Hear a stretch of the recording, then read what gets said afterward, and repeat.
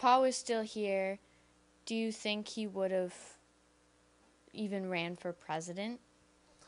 Um, I think it's a very good possibility. I really do. I think because he had helped Bill Bradley, who ran for president, and he was very well liked in Iowa. Senator Harkin and he were the best of friends.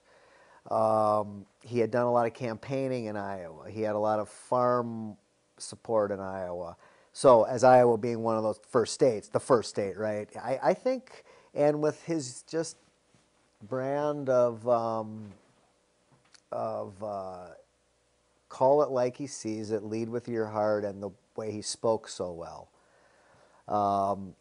I would not have ruled it out. I think it was a distinct possibility. And you know what? If he had run, or maybe he would have been somebody's vice presidential pick as well, just because of what he could have brought. But I think I think there was, he only would have done it if it didn't affect the Senate seat. But if there was the opportunity and he thought he could go on and do bigger and better things for the country, he may have tried.